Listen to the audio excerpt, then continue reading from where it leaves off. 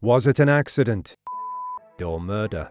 It's been more than 30 years since the media baron Robert Maxwell fell to his death off the back of his yacht, Lady Ghislaine, just off the Canary Islands. He was 68 years old, and he was found completely naked. In the days before he died, it seemed that the empire Maxwell had worked decades to build was about to crumble. He had incurred a massive amount of debt that he could not pay.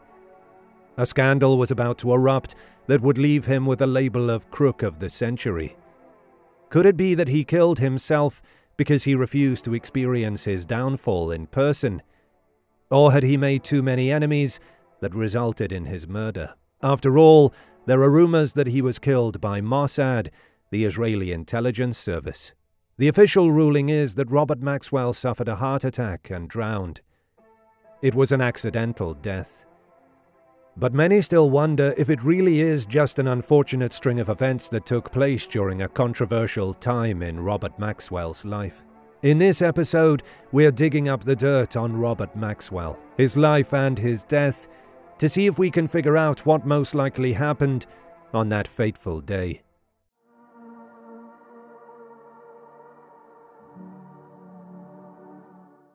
Who is Robert Maxwell? Robert Maxwell was a media mogul and a self-made millionaire. In fact, he was one of the richest men in Great Britain. But not many in the public knew that he came from a family living in extreme poverty. He was born to a Yiddish-speaking Orthodox Jewish family who lived in a small town of Slatinske Dolly in Czechoslovakia. At the time, the Nazis were ruthlessly laying siege to the country. In 1939, he escaped from the Nazis, went to France, and joined the Czechoslovak army in exile during World War II. Most of his family perished in the Auschwitz concentration camp a few years after his escape. After France fell, Maxwell went to Britain and joined the British Army.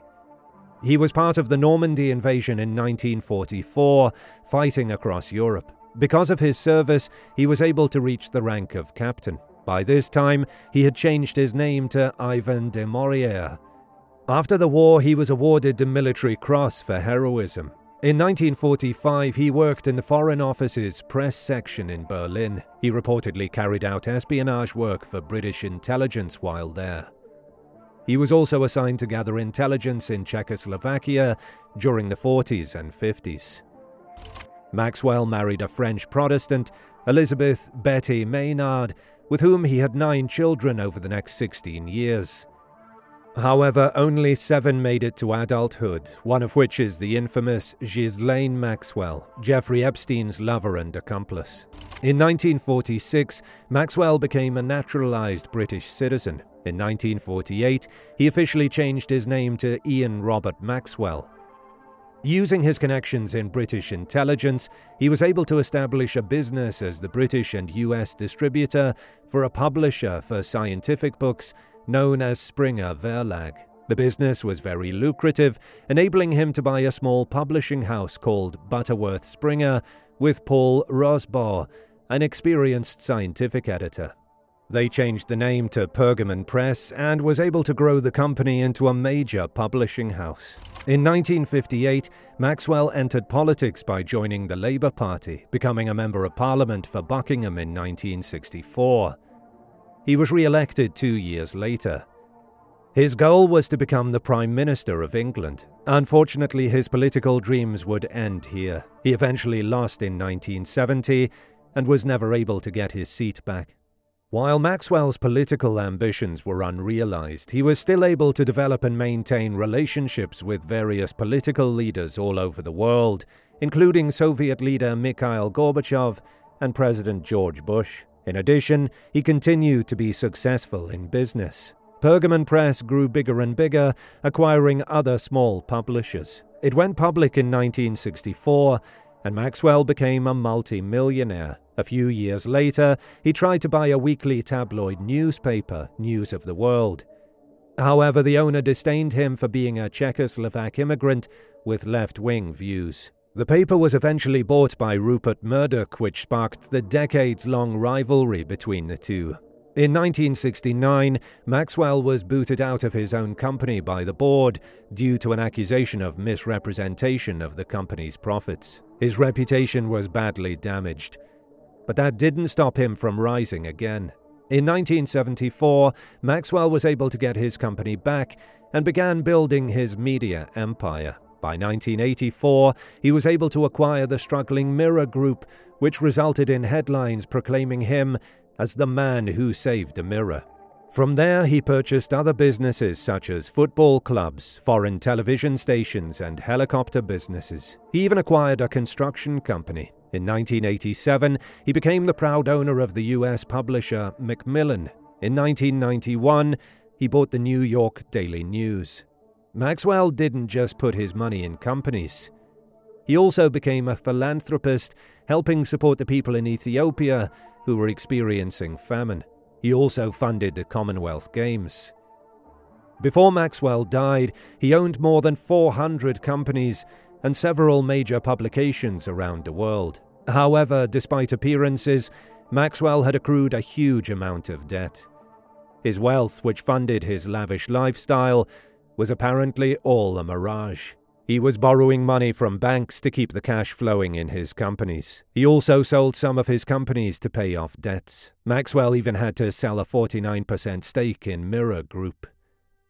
Maxwell had also taken out 2 loans from Goldman Sachs that had a total amount of £50 million, and he had failed to repay the debt. Because of this, the bank started selling shares from the Mirror Group and MCC that it held as collateral. After his death, it was revealed that Maxwell had also taken £460 million out of the pension funds of his companies. Some of the funds were secretly siphoned to his private companies and to the family's trusts in Liechtenstein. Part of the money he loaned from the bank were used to prop up stock prices and keep his empire from collapsing.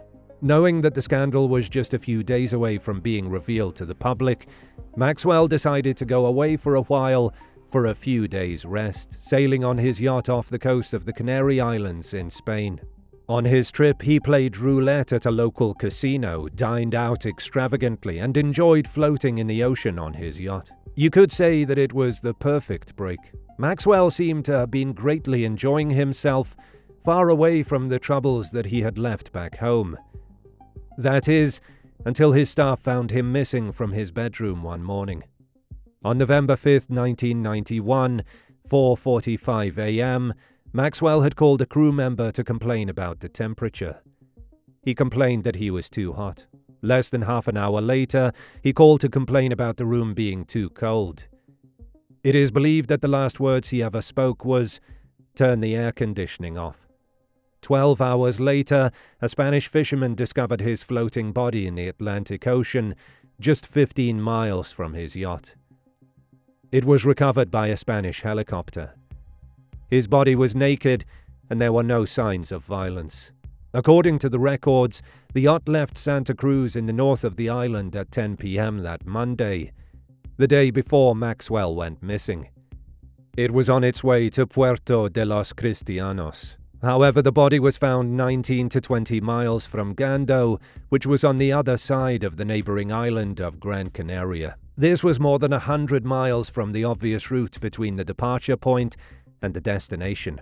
As to why the body could have gotten that far off course, the authorities did not have any answers.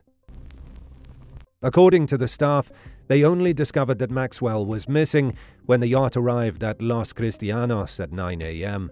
However, some claim that the discovery was made much later, around 11 a.m., because Maxwell failed to answer a telephone call to his cabin. It wasn't until 1 p.m. that the alarm was raised by a satellite telex via Norway. 3 pathologists performed post-mortem examinations on his body, and they each had different conclusions. One pathologist determined that he had died of a heart attack. Another stated that he had suffered a heart attack and then drowned, while the third pathologist dismissed a heart condition as a cause of death. He believed that Maxwell had simply fallen into the sea and then drowned. With 3 contradicting and inconsistent conclusions, a flood of theories popped up attempting to explain the true circumstances of Maxwell's death.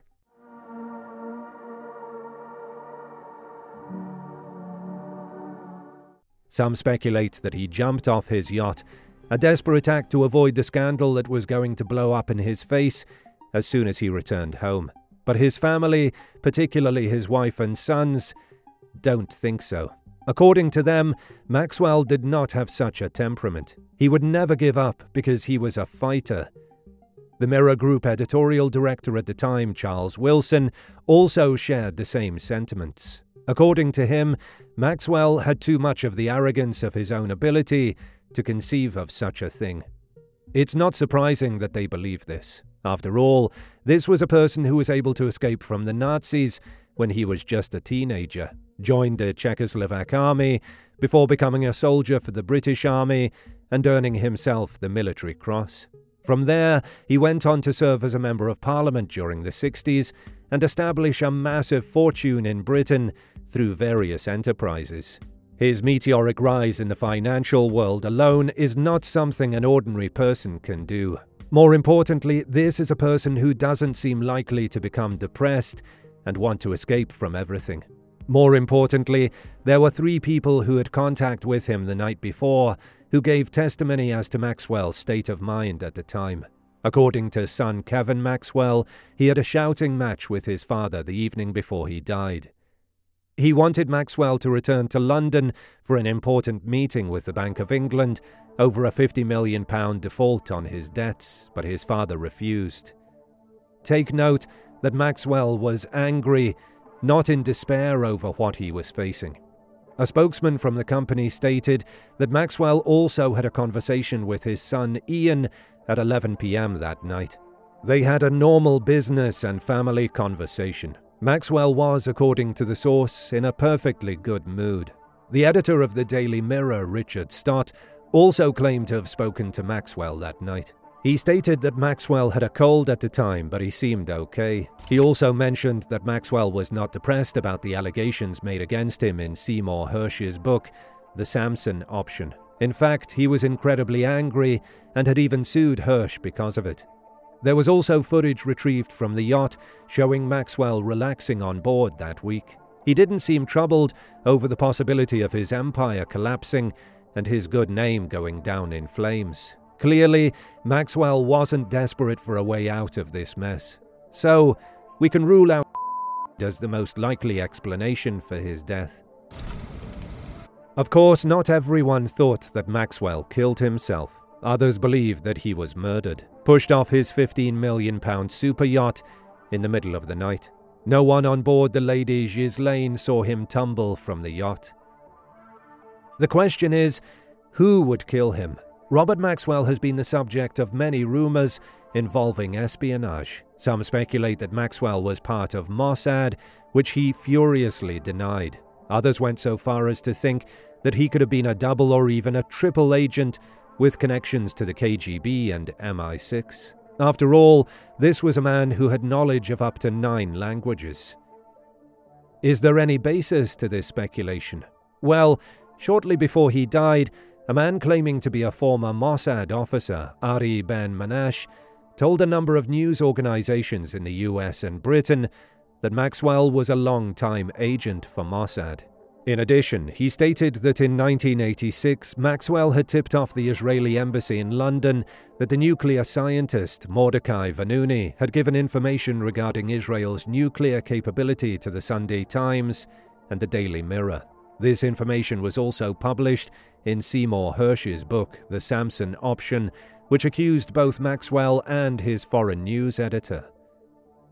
According to conspiracy theorists, Maxwell was killed by Mossad because Israel refused to loan him money and he threatened to retaliate. Unfortunately, there is nothing at present that can prove this theory is plausible.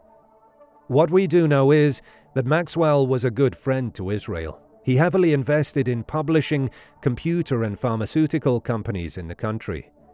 There were even some rumors that Maxwell played a big part in the Arab-Israeli War of 1948. He was able to help military aircraft parts get into Israel. When he died, Israel allowed him to be buried on Jerusalem's Mount of Olives, with all the pomp and circumstance of a state funeral. Many dignitaries and officials attended, including President Chaim Herzog and Prime Minister Yitzhak Shamir, the former delivering the eulogy for Maxwell. So the theory that Maxwell had a falling out with Israel and Mossad, which led to his untimely death, doesn't hold much water. Moving on. If not Mossad, would it have been possible for anyone else to kill him? Maybe. Despite all his achievements and accolades, Maxwell also had a dark side. He was a domineering patriarch and a bully. He knew a lot of powerful people, from cabinet ministers to captains of industries. It's quite possible that he had angered someone so badly, which caused that person to push him off the boat, or at least paid someone to do it. After all, everyone who knew him was aware that Maxwell had a habit of urinating over the ship's stern while naked. This could have been a crime of opportunity or premeditated murder. Alas, no evidence was ever found to support this theory, and according to the crew, no one could have gotten on board without their knowledge. More importantly, Maxwell initially planned to go to Bermuda, but he suddenly changed his mind and opted to visit the Canaries. He was also due for a meeting in Israel, as well as a dinner in London, but he decided not to go at the last minute. Maxwell's sudden change of plans would have made it hard for a hit squad to keep up. That's not all. Maxwell was very concerned about his safety. There were security cameras at key points on the Lady Ghislaine. His crew were ordered to keep watch on the gangplank whenever the ship was in port. At night, the radar scanned for any approaching vessels. It would have been incredibly difficult, maybe even impossible, for an assassin or assassins to have come on board the ship, pushed him off the edge, and then escaped without anyone seeing or hearing. Well, what about an inside job? According to the magistrate in Tenerife, Isabel Oliva, there was nothing suspicious about the crew, and there was nothing on Maxwell's body that would indicate an assault. Looks like murder is off the list.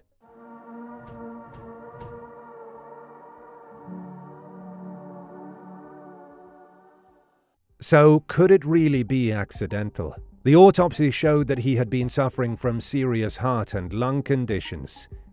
And according to those who knew him, Maxwell would get up at night to pee over the stern of the ship. The railings of the yacht were reportedly just made out of wire. Maxwell was a top-heavy man, weighing 140 kilograms. If he had had a heart attack while standing at the stern of the ship, it's quite possible that he fell into the water and subsequently drowned. What most likely happened to Robert Maxwell was an unfortunate accident.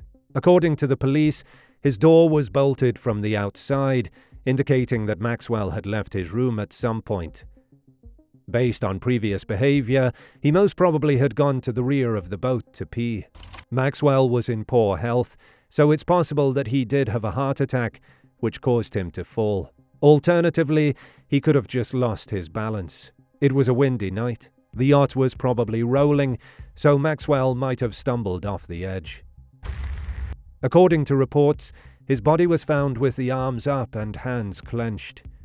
It was also discovered that there was some muscle tearing on the left side of his body. It's easy to imagine that when he fell, he held onto the chain railing to keep himself from going into the ocean. But he couldn't hold on. The fear and stress at the time might have pushed his heart to the limit, causing him to die before he even hit the water, which could explain why one pathologist stated that Maxwell didn't drown. Robert Maxwell, a global media magnate, had left an indelible impression on the minds of the public. We can't deny that his death is a fascinating mystery that might never be solved. While we choose to believe that it was accidental, we're open to explore other theories you have. So please share any facts and details you know in the comments below. If you love our content and want to support the channel, feel free to check our web shop where you can find exclusive true crime merch brought to you by Bad Things.